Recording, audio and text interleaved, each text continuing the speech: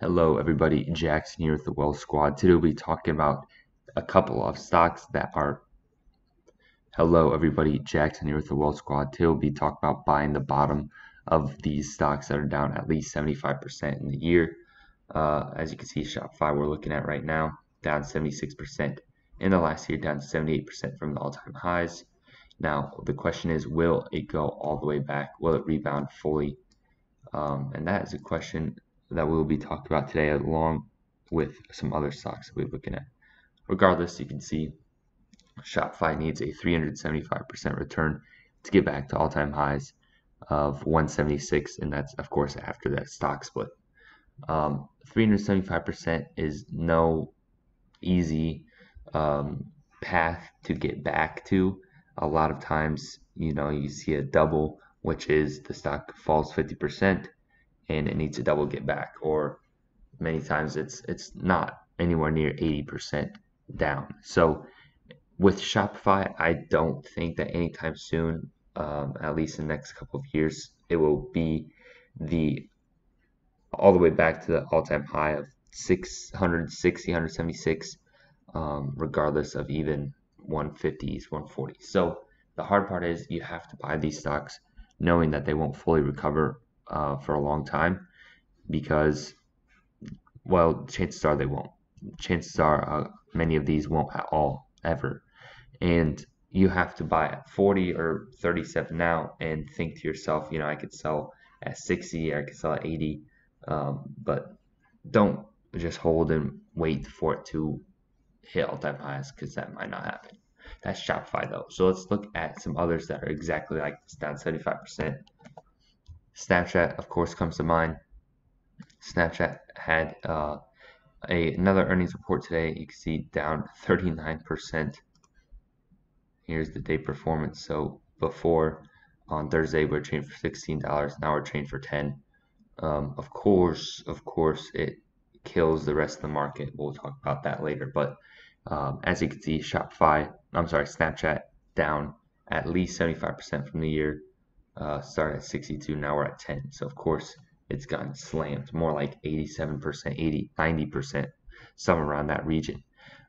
You have to think to yourself that these types of stocks are all sort of this late 2021 bubble, where it highlighted technology stocks, forgot about growing cash flows, forgot about debt to income, forgot about all these different ratios, the PEG, the growth rate of the income, your debt, like I've already said, your cash. It forgets about all of these and just focuses on, well, first, technology, and number two, the growth of that sales and income.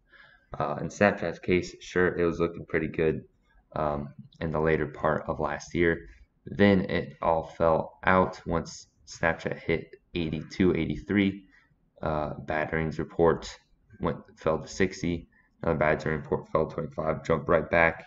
Another bad earnings report fell from 22 to 12, and this one fell from 16 to 10.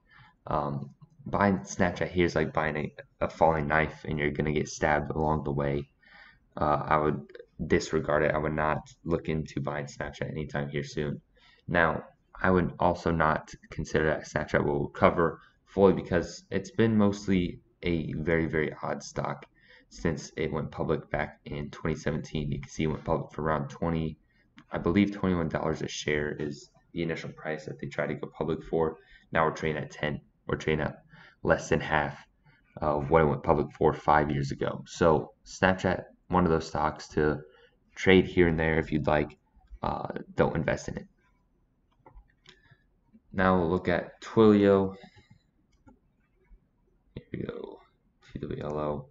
This was a very, very loved growth stock back when it was $300, $400 a share. Now we're under 100, and no one talks about it anymore. Of course, no one even considers it a growth stock, because, well, even past COVID, that's when most of these tech stocks were highlighted as great investments. Shopify and Snapchat, of course, were prime examples of that. They were trading for all-time highs in the latter part of 2021.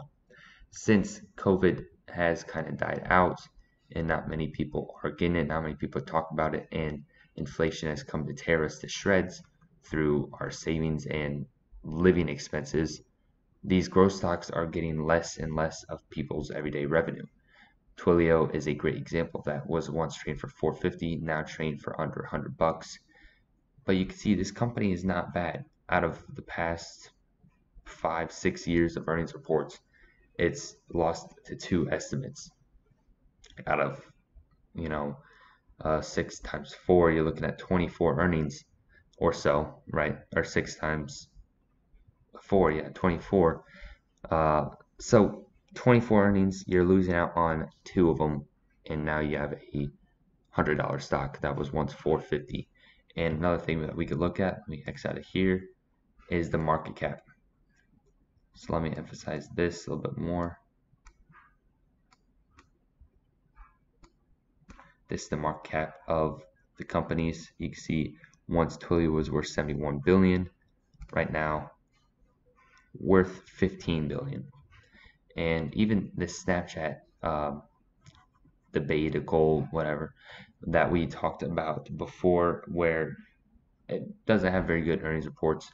Well, that usually kicks off earnings season, and Facebook, Google, Pinterest all hurt by it in the market in general. But regardless, we can see Twilio later today fell 5.5% just because it's a growth stock, and a once large growth stock was hurt, and of course that affects many others in the scheme of the market right now. Market's highly unpredictable, right? You can't say what's going to go up, what's going to go down, because this was going to be $1,000 stock to some people last year, right? This was the $1,000 to $500 stock. Never reached $500, now under 100, and no one's talking about it. Everyone's ignored it. On to the next is what they say, as do we. So let's go to DocuSign. And of course, another COVID stock that came and went went public for around 50, hit a high of over 300, now below 75. Haven't heard any people talking about it besides negatively because they've lost money on it. One of those stocks where you just disregard it. It's not needed anymore. The office is coming back into person, right? It's not online anymore. You're not going to be signing contracts to other people online. It's going to be more in person, is what they say, right? That's why the stock's falling. COVID is getting out of people's lives, and real life is coming back.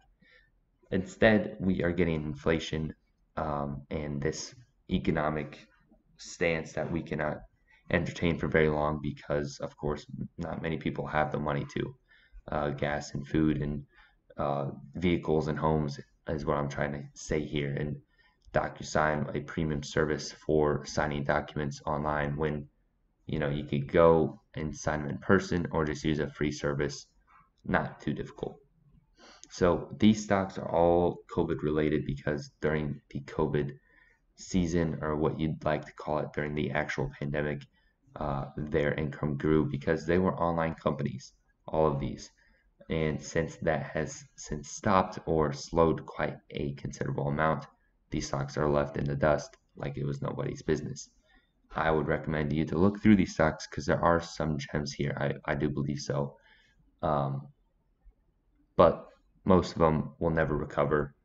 I would say 1 out of 4 will recover, and that's not conservative at all. I would say that's pretty aggressive. But I'd like to hear what you have to say on these 4 stocks. Just some stocks are down at least 75% that don't look like they're coming back anytime soon. I'd like to hear what you have to think. Thank you for watching.